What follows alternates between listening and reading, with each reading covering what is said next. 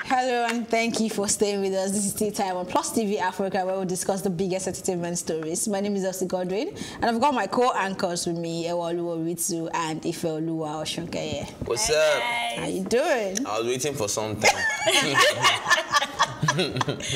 What's good, guys? We're good. And you? I'm good. Obviously, you guys look good. We always do. Yeah, I know. Be proud. It's okay. Yeah, it's okay. You want to flick yours too? Oh, it's already I see swagger from the back to the front. So yeah, kid them. Malians, no manners. You know, period. This doesn't look like a Malian. I don't understand that Malian. But I'm saying I'm a Malian. No. So there's a different way to find out about. There's a different way to find out about Malians now. Today is what? Wednesday. So did you hear about the Malian cult? About the mother who came out to say that her daughter that was way long ago. Yes, now so it's still ongoing. Oh, now. we want to ask if she's wearing. Okay. Oh, moving on to the story. Tyler Perry says there will be other projects in the studio that are not Tyler Perry labeled, where he will be able to provide writers' room and opportunities for other writers after facing a backlash for preferring to pen his own branded TV series alone.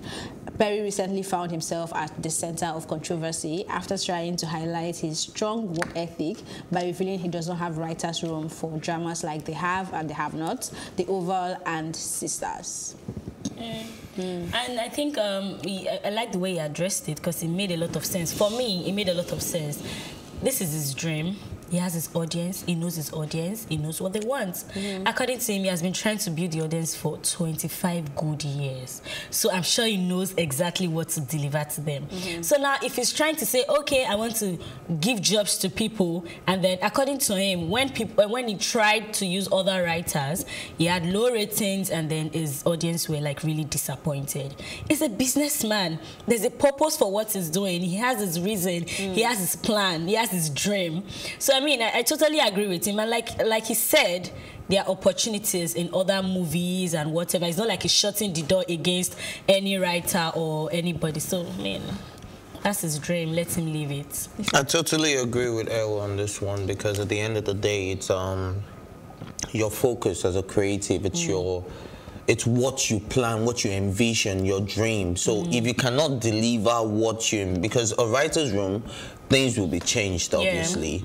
Certain people will have different opinions. They'll be like, why don't we do it this way? But when you were writing that script, you had a vision for what you were writing. You had a message you had in mind, but people will change it. And at the end of the day, you find out that whatever they are giving to you is not exactly what you want, but they have worked. So you have to pay them and still change it. So it's not like you're paying them for their contribution because you're not even using their contribution in the first place. So you are paying them for, okay, your label. Do you understand? So I understand where it's coming from, but at the end of the day, it's not just about you, bro. At the end of the day, that's why I said there are other opportunities. Something about writing solo. You see things entirely from your own point of view. From your own point of view. You can be very versatile, be creative, bring in some twist here and there, but what you see, I mean, the world is so big that your experience is really you have to broaden your horizon, spread your tentacles. That's the word I'm looking for, broaden your horizon. But like Ewa rightly said, it's his business, and if this is what is working for his audience, then I mean, let it go. Then he should find people of like minds that have his vision. Yeah, I was going to go there. I think the problem is the first set of people, or maybe the second set of people, the people he has tried. The writers. He got really disappointed. That's why it's like, okay, you know what? I'll just do this myself. Well, this is the message I want to pass with this particular show. So every other thing, you guys can, you know, get involved in it. But you see, this series that is about my own thinking, my own dream, what I see about life, this is how I want it to be. So. What do you guys think about I Fall From Grace, though? Okay. For me... partially. Oh goodness. God, fair. Okay, so you know I don't see movies at once, so I've seen it partially and I've seen it by mouth say, by hearsay. Sorry. Yeah, well, please, what? Yeah, I mean, it's a great movie for me. I would say it's a great movie, great delivery, and great delivery, really? Yeah. Okay, great delivery, bad costumes. Why? Fair, you've not seen the You've not. Why do you think that? You let her conclude. Okay. I don't think anything when it comes to the costume or whatever. I really don't find the fault in that. The wigs are cool. That's what he wanted the person to look like. That's what he wanted the character to look like. The fact that that's not who the character is in real life and you prefer the character about does not mean. I mean, he had, like, he read, that's why he does not like to bring writers in. Because if people start changing things for him. Okay, so it's a great movie. I like the story. There's a lot of lessons to learn there. But I think it's just really overhyped. It's not something special that we've not seen. Honestly, it was a story that I knew where it was going to end. So, the twist at the... Okay, let's not bring any spoilers. No, bring it on. Please, so I can add to my knowledge. For me, I feel like what is going on right now is the effect of the studio he launched. So after that massive studio that is on, I think, 330 acres of land, the expectation from Tyler Perry was really high. And this is not the kind of movie that comes out after such feats. You know, I heard it was shot in 5 days. And in fact, the whole story around the movie is making you feel like this is like a Nollywood effort movie. I'm sorry, it's not a shade, but that's how it felt. Like, let me come to Tyler's defense. Hold on, you know where it is going before it starts and all that. And the good thing people are also talking about is Crystal Fox, the lead character. She's been acting for over 40 years, or 40 years thereabouts. And that's her first lead role ever. So, I mean, it was something of impact for him, and he felt like she deserved it. I mean, it's just so weird for 40 whole years, and this is your first lead role. But then that's a good thing going for the movie. He says it's all about impact. Even the same interview, he was talking about the writer's thing. He mentioned it too, that it was about impact and all that. However, I feel like more needs to be done. I appreciate Tyler Perry. I like that he uses his platform to bring to fore the issues, but some people are of the opinion also that he now paints the black woman or the black man in a particular stereotype. I mean, I've seen a lot of people said that. Like, for me, I feel like this did not just get to... The twist was not just there. It wasn't just so deep. Honestly, it was a very regular movie. It was just regular. And when I saw people, you know, reposting a movie to see, a movie to watch... Okay. And then again, the title is Fall from Grace. What you would expect, like, even if your head was running wild, you would never expect this storyline for that title. So it was more like Grace was the character Grace, but in your head you're thinking of the whole. But if you meaning watch the trailer, they be. say not everybody deserves grace. And they called it thriller. And sorry, they called it trailer. What's the horror movie thing? What's that genre for horror movie? What's it called? Horror. No. There's something else. I'll remember when I remember. But that's the category, and people are wondering how exactly is this movie in that category. No, for me, I mean, I think it's a great movie. If it was just a movie that, you know, I saw, but the hype was just too much. You need to watch it, you need to do this, you need to do that. And I saw it, I'm like, okay, I already know what will happen at the end of this movie. You said something about him, you know, painting the black people a certain way. Honestly, I think it's the bitter truth that is very hard to swallow. Is what he also said that it's inspired by a true life story, because there was apparently a mother and a son in Atlanta, I hope I'm getting that right, that was conning older women of their money. So he read that story and that inspired some parts of I don't even know the story you're saying now, but honestly, most of his movies, if you look at it, it's just what is happening, is reality on it. But people, you know, people like to shy away from the truth and feel people like happy endings. You know, but I don't think I'm even expecting a happy ending from Tyler Perry's movie. It's always very controversial. There's just something not. Let me come to his defense based on I understand that you guys said the plot, the twist was not enough, the suspense was not enough and all that, but let me come to his defense in terms of production, because people are saying that, okay, he just opened this massive studio, so his production is supposed to be top-notch and all of that. But when you have everything going on in your space, you make do of everything you have. And this studio is still brand new. Some things are not yet in place like that. Really? Yeah. Oh, okay. Because now you don't expect a Tyler Perry to go and start paying for location right now. So he's using all his space. Is what's it called now? What's that word? Is improvising. Do you understand? He's making use of his own platform, his own space, his own everything. And it's you not think whatever you have on the 330 acres is not enough? Do you know how big it is? Hold on. Honestly, when it comes to like the location and whatever, I don't have a problem with the location. No, I don't think anybody had a problem with the location. It was. No, people had a problem. They said it was obvious that it was all shot in one place. Like I've read a lot of reviews on this, the good, the bad. I don't think anybody had a problem with it. No, I saw. That's what I saw. Are you serious? Yeah. I mean, that person needs. That the courtroom was the same location that he used a grey paint from. Location for what? For the courtroom, for the apartment, for the offices. Let's even hold on. How is that even possible for a 5-day short movie? That person because you have to paint and it will dry. Yes, that's what they're saying. Is this substandard? What's it called? Stages for each. No, that's not true. What I'm saying. Because if you use, it was part of the reviews I saw. Oh, really? Okay. All right. Maybe I don't think that's when true. You're reviewing, you just add comment sections when reviewing, because that's absolutely not possible. Yeah. If you said the movie was shot in 3 months, then maybe there'll be space to say I'm managing a studio. Then when this scene is done, I have to create another scene. No, you don't create. You just move. You've created all these things together. In 5 days. You just said something about painting and changing the color. Using the same room for the cuts, the sitting room. Do you know how big the room is? No, it has different stages. Well, let's just move on from this story because I think we're taking too much time. The only fault in that movie is like the story. It was just too basic. Okay, let's move on. Kanye West has revealed his struggles with alcohol and devil during his transition journey to being a Christian. Speaking at a prayer rally in Arizona tagged Awaken 2020, he opened up on how his spiritual journey with God helped his mental condition and saved him from alcohol. He said, and I quote, "But Jesus saves. No matter how long you've been away, no matter how long you've been in the dark, the light is right there, ready to save you, to give you the confidence."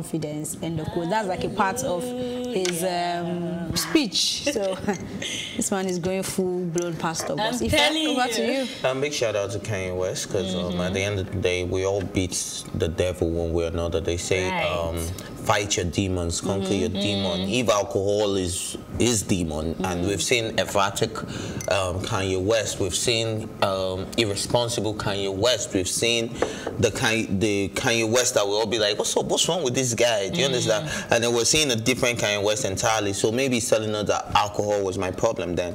And fight your demon. If alcohol was his demon, and if by that you're beating the devil every day, you may have other demons, but at least you're beating one at the moment. So it's one step at a time. So big shout out to him for that. I'm sure we all have demons we're fighting on a daily basis. I like the message. I like the fact that he gave hope to people. No matter how long, no matter what it is that you've been doing, there is grace and you can be saved. So Kanye, keep doing the good work of God. And for me, honestly, I feel like Kanye is doing what Jesus Christ wants us to do. To be honest. When will you start doing what Kanye is doing? I'm getting there. Kanye said no matter how long it takes, right? So I'm getting there. I want to highlight something he said in his speech. He said, okay, of course I won't be able to say the way he said exactly, but it was something in the line of, so for example, let's use alcohol. So you're battling alcohol, right? And each day you're able to make yourself not take that cup or pick up that bottle, that it is a win for you. You're winning the battle, you're winning the demon, you're winning the devil at that point. So it doesn't matter if maybe after 3 months you see yourself relapsing. The real thing is for you to be able to still pick yourself back up and continue that struggle. You can't give up and say, oh, I'm done, like I'm back at it. God cannot help me anymore. Regardless of how many times you fall, the grace is always there. So don't just let go of the process. It's always a process. You're not going to just stop immediately. Something will happen, triggers will happen, but be able to pick yourself back up and still find your way back to that path. That's what I would like to highlight for anyone struggling with any form of demon. I don't know what it is. I don't know. It could be alcohol. It could be something entirely different that people don't even understand. But just keep fighting. It's time for a quick break. But when we come back, we definitely have more to discuss.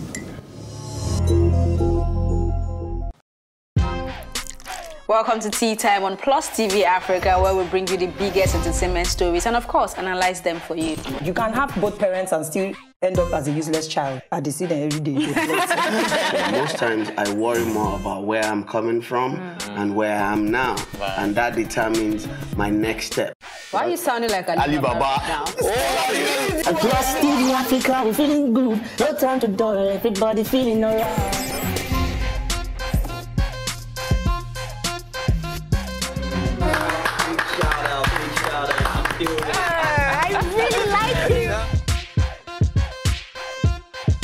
Still make music and people are still buying. Sometimes I look myself minimal IU.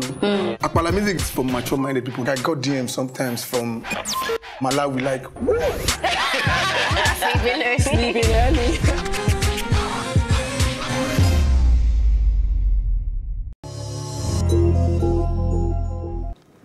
This is Tea Time on Plus TV Africa. Davido reacts to tweets implying he's not the father of Ifeoluwa. Okay, so I think this was a photoshopped tweet. I'm not quite sure. Obviously. No, it's not a matter of it, not quite sure. I don't think Davido is a stupid person. Like, even if you're going to reply anyone, will believe it Ewaoluwa that you know will leak your DM. That was a tweet. Yeah, it was a tweet. So yeah, it was a tweet replying to Ewaoluwa. An old tweet on the timeline. An old tweet. Yeah. So how can a Davido now be that stupid? I mean, when it was first of all, I knew that. Sorry to even comment. That was not. You know, at the time she tweeted that thing, Ifeoluwa had not been born. Yeah. So that's just to show you that. Nah, I'm not even sure if I'm the father of. Like, come on, that doesn't even sound like. But honestly, I've seen there was no shake me in that tweet.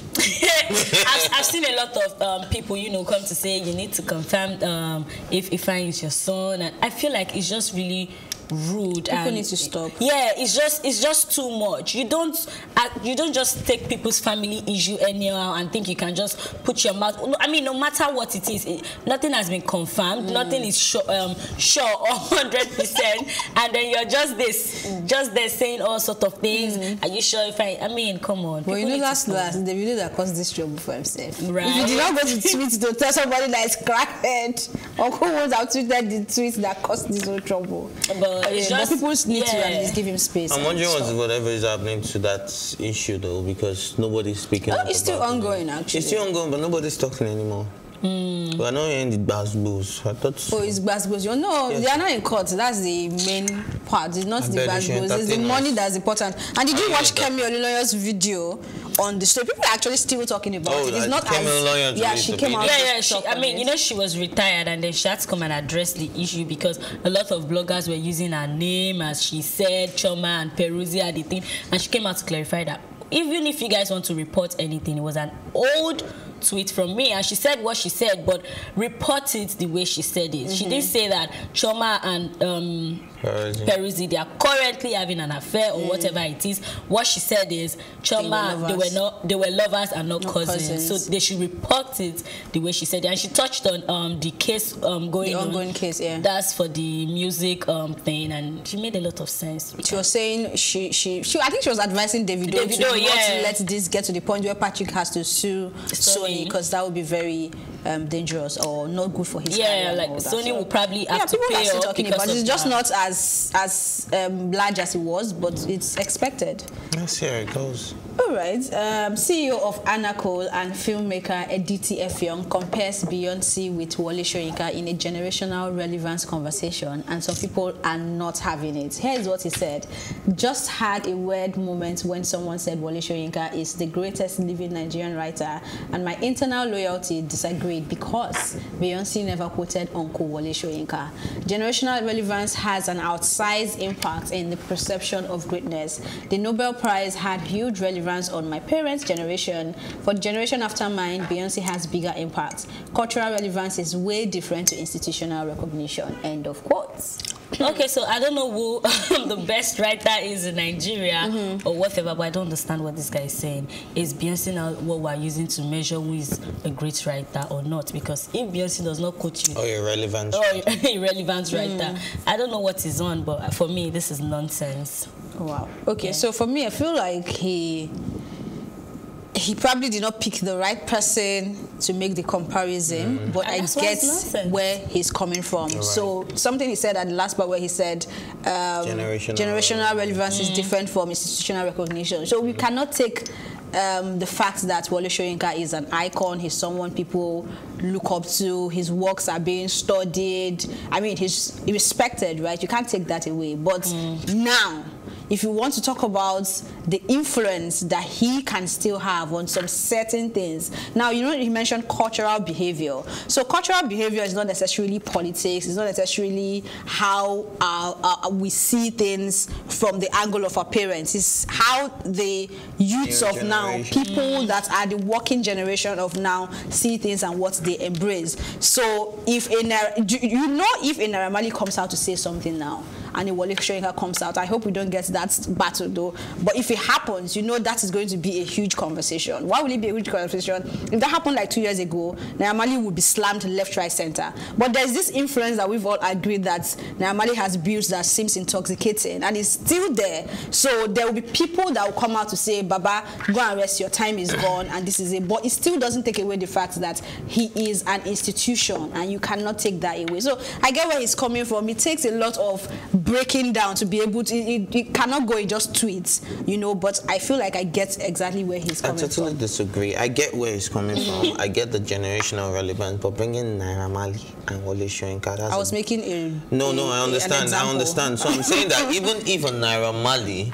to put out a tweet about something that is a societal issue and Ewaoluwa Soyinka issue, amongst those that are educated and are smart. I'm not saying Naira Marley is not educated, but I'm talking about the elites. I'm talking about the people. Those that know better. Those that know better will still go with Ewaoluwa Soyinka before they even think about Naira Marley. Honestly. So even when Naira Marley is making sense. Even when he is making sense. Now, you mentioned something now. You said those that know better, which is why sometimes when the conversation starts and they say youths are not being given a chance, it is the same youths that will come out to tell you that the youths don't even know better. Let me tell you why.